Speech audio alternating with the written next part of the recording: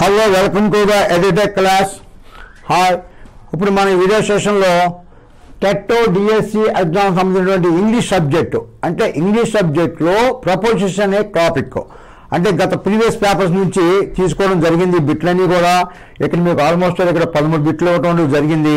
ప్రతి బిట్ కూడా ఆబ్జెక్టివ్లో ఎలా అయితే ఆ యొక్క ఎగ్జామ్ పేపర్లు ఉన్నాయో అదేవిధంగా మీకు ఇక్కడ రాయటం అనేది జరిగింది. ప్రతి ఎగ్జామ్లో కూడా 2-3 బిట్లు ఇస్తూ ఉంటున్నారు. కనుక ప్రపోజిషన్ అనే చాప్టర్ మీద పూర్తిగా అవగాహన ఉండాలంటే ఆ యొక్క బేసిక్ ఫండమెంటల్స్ తెలిసి ఉండాలి. దట్ అన్నీ కూడా మనం నేర్చుకున్న ఫండమెంటల్ మీద వెళ్ళవండి, ఆ యొక్క సెంటెన్స్ యొక్క కన్స్ట్రక్షన్ మీద ఆధారపడి ఉంటుంది అన్నమాట. ఈ విధంగా తర్వాత ఏం చేయాలి, మనం నెంబర్ ఆఫ్ ఎక్సెల్ ప్రాక్టీస్ చేయాలి. అంటే 7th కానివ్వండి, 8th కానివ్వండి, 9th కానివ్వండి, 10th కానివ్వండి. అంటే లేటెస్ట్కి ఇచ్చిన 10th క్లాస్ పుస్తకంలో సిసి ప్యాటర్న్ బుక్లో దాదాపు ఒక 40 to 50 ప్రపోజల్ బిట్లు ఉన్నవి. అవన్నీ కూడా బాగా అంటే క్షుణ్ణంగా తెలుసుకోవాల్సిన అవసరం ఉంది. వీటి మీద మా యొక్క ప్రీవియస్ వీడియోలు మీకు అందించాము. అది ఎడ్యుటెక్ రమేష్ యూట్యూబ్లో ఓపెన్ చేయండి. చేసే ప్రపోజన్స్ అనే టాపిక్ మీద ఆల్మోస్ట్ 4-5 వీడియోలు ఉన్నాయి. అందులో అవి బాగా చూసినట్లయితే కొంతవరకు మీరు నాలెడ్జ్ అనేది గెయిన్ చేయవచ్చు. ఇక్కడ మనం ఈ సెషన్లో ఈ యొక్క ప్రీవియస్ క్వశ్చన్ పేపర్లో తీసుకోబడిన ప్రపోజన్స్ అనే టాపిక్స్ చూసినట్లయితే ఇక్కడ ఏముంది చూడండి. ఇక్కడ the teacher shouted dash the students. ఇక్కడ నెంబర్ 1 బిట్ చూస్తే ద టీచర్ షౌట్ చేయటం, షౌటెడ్ డాష్ ద స్టూడెంట్స్.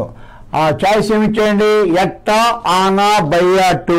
ఇది మీకు ఈజీగా అనిపిస్తుంది అన్నమాట. డోంట్ షౌట్ అట్ దెమ్ అంటాం కదా మనం. ఇక్కడ మనకి షౌట్ ఎట్ ద స్టూడెంట్స్.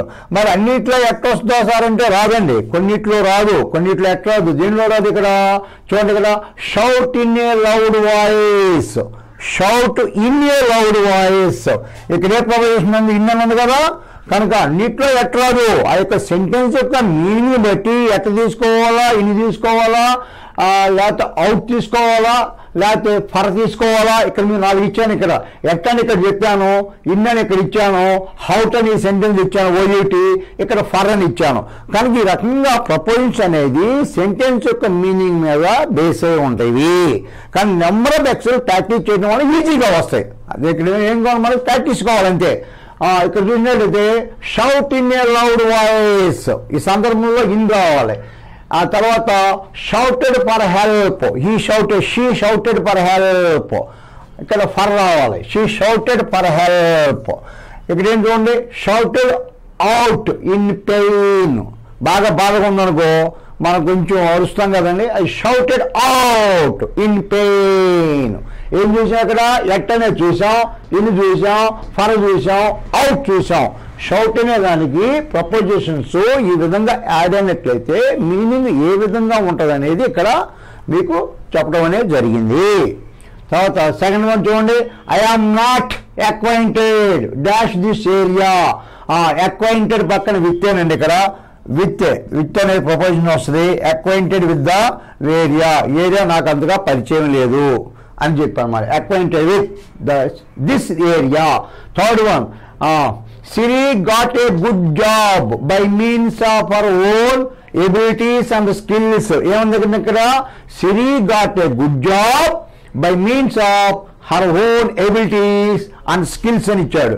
ఇక్కడ మనం ఏం కనుక్కోమని, by means in the above sentences. By means అంటే దాని అర్థం ఏంటి వాక్యంలో అని చెప్పి అడిగాడు. ఆల్టర్నేటివ్స్ ఏమి ఇచ్చాడండి, టుగెదర్ అని ఇచ్చాడు, త్రూ అని ఇచ్చాడు, సబ్స్టిట్యూట్ అని ఇచ్చాడు, టుగెదర్ విత్ అని ఇచ్చాడు. ఇక మనం ఆన్సర్ చూసినట్లయితే త్రూ అండి, THRUGH త్రూ.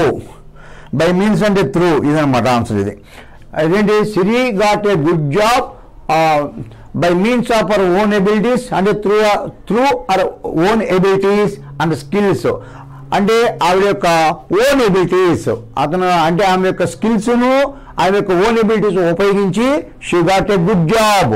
త్రూ అంటే ద్వారా, ఆమె యొక్క స్కిల్స్ ద్వారా, ఆ యొక్క ఎబిలిటీస్ ద్వారా ఆవిడ గుడ్ జాబ్ అనేది పొందింది అని అర్థం అన్నమాట, త్రూ. ఆ తర్వాత fourth one, Sindhu finished her project several days dash dead line. ఇది మీకు 10th క్లాస్ బుక్లో ఉందండి. ఇది 10th క్లాస్ బుక్లో ఇవ్వడం జరిగింది. ఈ యొక్క ద ఫ్రేజల్ ప్రపోజిషన్స్ కింద చూసినట్లయితే instead of instead OFF of ఇక్కడ ఓఎఫ్ ఇక్కడ ఓఎఫ్ఎఫ్ ఇక్కడ అహెడ్ ఆఫ్ ఇక్కడ ఇన్స్పైట్ ఆఫ్ ఇక్కడ సెంటెన్స్ బట్టి మీనింగ్ ఈజీగా ఫైండ్ అవుట్ చేయొచ్చు మీరు ఏ విధంగానంటే Sindhu finish your projects finish చేసింది సెవరల్ డేస్ అంటే డెడ్ లైన్ సమీపించకుండా ముందే ప్రాజెక్ట్ చేసింది అంటే ahead of dead line ahead of dead line ahead ఏహెచ్ఈఏడి ahead of dead line ఏంటి థర్డ్ వన్ అండి 3 అంటే నెంబర్ 3 చాయిస్ అన్నమాట third one ahead of dead line అలాగే fourth one in spite of his poverty అంటే పావర్టీలో ఉన్నప్పటికీ ఇన్స్పైట్ అయినప్పటికీ ఇన్స్పైట్ ఆఫ్ హిజ్ పావర్టీ ఈ completed his education the meaning of in spite of అంటే అర్థం ఏంటి ఇన్స్పైట్ ఆఫ్ అన్నా ఇక్కడ ఏంటంటే ఇంకోటి డిస్పైట్ దీనికి ఆఫ్ రాదండి డిస్పైట్ ఆఫ్ రాదు డిఈ ఏంటంటే డిఎస్పిఐటి డిస్పైట్ అనేది ఆఫ్ రాదు ఇన్స్పైట్కి ఓ ఆఫ్ వస్తుంది ఇన్స్పైట్ ఆఫ్ అన్నా డిస్పైట్ అన్నా రెండు కూడా ఒకటేను అంటే అయినప్పటికీ దో అని కూడా ఒకటి ఇచ్చాను అది కూడా అంతేనండి ఇక్కడ మన మీనింగ్ చూడండి ఇన్స్పైట్ ఆఫ్ హిజ్ పావర్టీ ఈ completed his education the meaning of in spite of దానికి అర్థం ఏంటని చెప్పి అడిగాడు ఇక్కడ ఏంటి మనకి చూసినట్లయితే ఇక్కడ ఎర్లియర్ దాన్ సంథింగ్ అంటే ఎర్లియర్ దాన్ సంథింగ్ ఎర్లియర్ ఇంకా ముందా ఎర్లియర్ దాన్ సంబడినా లేకపోతే డిస్రిగార్డింగ్ ద డిఫికల్టీనా లేకపోతే in the event of the ఇక్కడ లేకపోతే ఇన్ ద ఈవెంట్ ఆఫ్ ఇక్కడ చూడండి చాయిస్ చూస్తే ఏమనిపిస్తుంది మీకు ఇక్కడ ఎర్లియర్ దాన్ సంథింగ్ అనేది కాదు సెకండ్ వన్ ఎర్లియర్ దాన్ సంబడి అనేది కాదు థర్డ్ వన్ డిస్రిగార్డింగ్ ద డిఫికల్టీస్ ఆ డిఫికల్టీస్ని ఓవర్కమ్ చేసింది అంతేగా అర్థం ఇన్స్పైట్ ఆఫ్ పావర్టీ అంటే ఇన్స్పైట్ ఆఫ్ పావర్టీలో ఉన్నప్పటికీ అంటే ఆ యొక్క ఓవర్కమ్ చేసింది అధిగమించింది అన్నమాట ఆ యొక్క ఏంటవి ఆ డిఫికల్టీస్ని అధిగమించింది కంప్లీట్ అంటే ఆ యొక్క డిఫికల్టీని దాటుకుని కంప్లీట్ ఎడ్యుకేషన్ పూర్తి చేశాడు అని చెప్పి అర్థం అన్నమాట కానీ ఏంటి ఆన్సర్ ఇక్కడ డిస్రిగార్డింగ్ ద డిఫికల్టీ అంటే నాట్ టేకెన్ ఇంటూ కన్సిడరేషన్ డిఫికల్టీస్ని కన్సిడరేషన్లో తీసుకోలేదు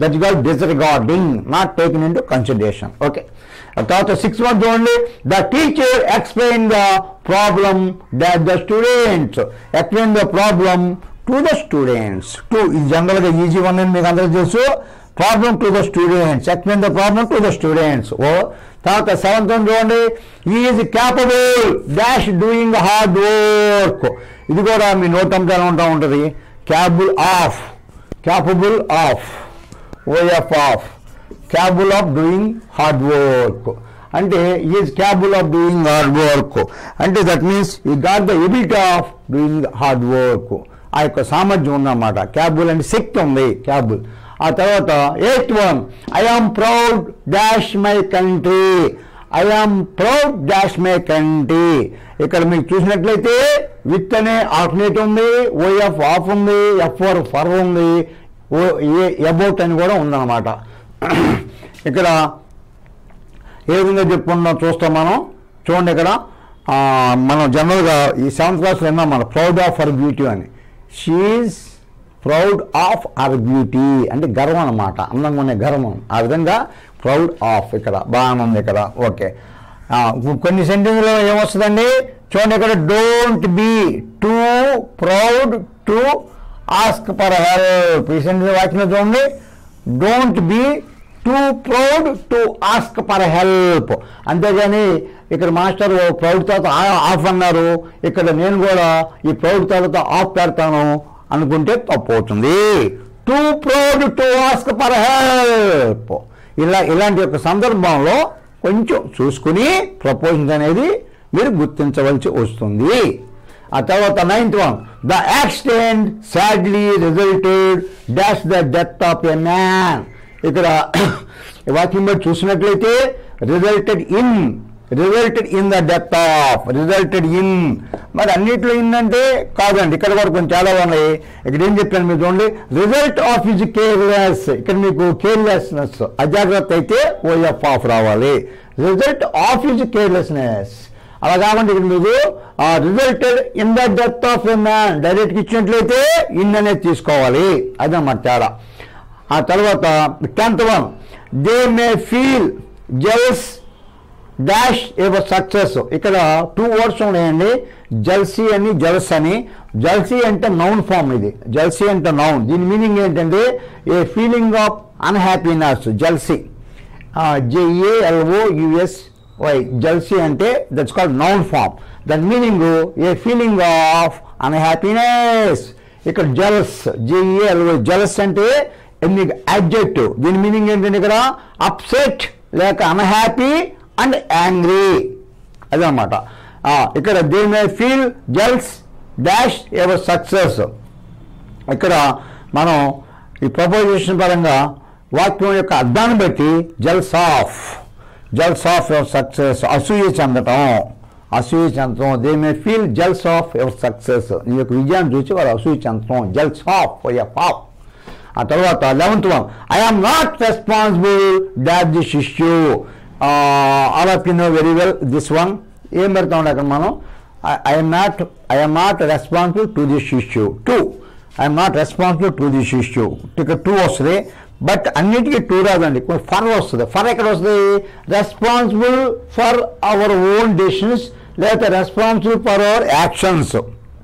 రెస్పాన్సిబుల్ ఫర్ ఓన్ డెసిషన్స్ కానీ లేదా యాక్షన్స్ కానీ వచ్చినప్పుడు రెస్పాన్సిబుల్ ఫర్ అనేది తీసుకోవాలి. ఆ తర్వాత 12th వన్, మై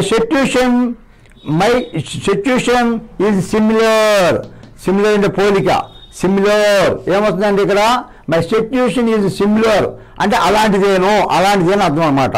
అంటే మనకి ఇలా వచ్చినప్పుడు మనకి సిమిలర్ టు దిస్ అలాంటిదని. ఇక్కడ మీకు ఇంకోటి ఉంది తేడా, ద డిఫరెన్స్ ఉంది. ఏంటంటే ఆ డిఫరెన్స్ ఏంటంటే ఇక్కడ సిమిలర్ పక్కన ఇల్లు కూడా వస్తుంది. ఎప్పుడు ఇల్లు వస్తుంది, those apples are similar in size అంటే సైజులో ఒకే రకంగా సిమిలారిటీ ఉందని అర్థం అన్నమాట. సైజులో కూడా సిమిలారిటీ ఉంది. దోస్ యాపిల్స్ ఆర్ సిమిలర్ ఇక్కడ వచ్చేప్పటికి TO2 ఇదన్నమాట ఆ డిఫరెన్స్, అది తేడా. ఆ తర్వాత ఆ 13th one, where do these people come. ఇది మీకు ఈజీగా మీకు గుర్తుండి ఉంటుందండి, మీకు ఈజీగా తెలిసింది. ఎలా ఏ ప్రపోజన్ వస్తుంది ఇక్కడ, where do these people come from, ఎక్కడ నుండి, కమ్ ఫ్రమ్ ఇక్కడ ఫ్రమ్ అనేది వస్తుంది అన్నమాట. కనుక ఈ ప్రపోజన్ అన్నీ కూడా మీకు ప్రీవియస్ పేపర్ నుంచి తీసుకోబడినవి. ఇవి 2018 మన 2018 ఎగ్జామ్లో ఇచ్చిన అంటే different timings, morning, afternoon, evening schedules ఉన్నాయి కానీ ఆ షెడ్యూల్ నుంచి తీసుకోబడినటువంటి ప్రపోజన్స్ అనమాట. ఇలాంటివి మీకు ఆల్మోస్ట్ ఒక 40-50 చేస్తే కానీ మనకు ఒక కాన్ఫిడెన్స్ అనేది రాదనమాట ఎగ్జామ్లో ప్రపోజిషన్ మీద. అలాగే డిఫరెంట్ ఎగ్జామ్లు ఇచ్చినవి కూడా తీసుకొని, అంటే ఇంటర్మీడియట్లోను, డిగ్రీలోను, 10th క్లాస్లోను, అలాగే వేరియస్ కాంపిటేటివ్ ఎగ్జామ్లో తీసుకొని మీకు ఒక రానున్న రోజుల్లో అప్ టు మీకు 50 to 100 ప్రపోజిషన్ నేను మీకు అందిస్తాను. ఆ తర్వాత మీకు ప్రపోజిషన్ మీద ఒక రకమైన నమ్మకం ఉండి ఈజీగా అంటే ధైర్యంగా మీరు అటెంప్ట్ చేయడానికి అవకాశం ఉండదు అన్నమాట. Okay, thank you to all for watching my videos on YouTube. If you are interested in my videos now, please do me a favor, like, share and subscribe. Okay, bye. I continue the next session.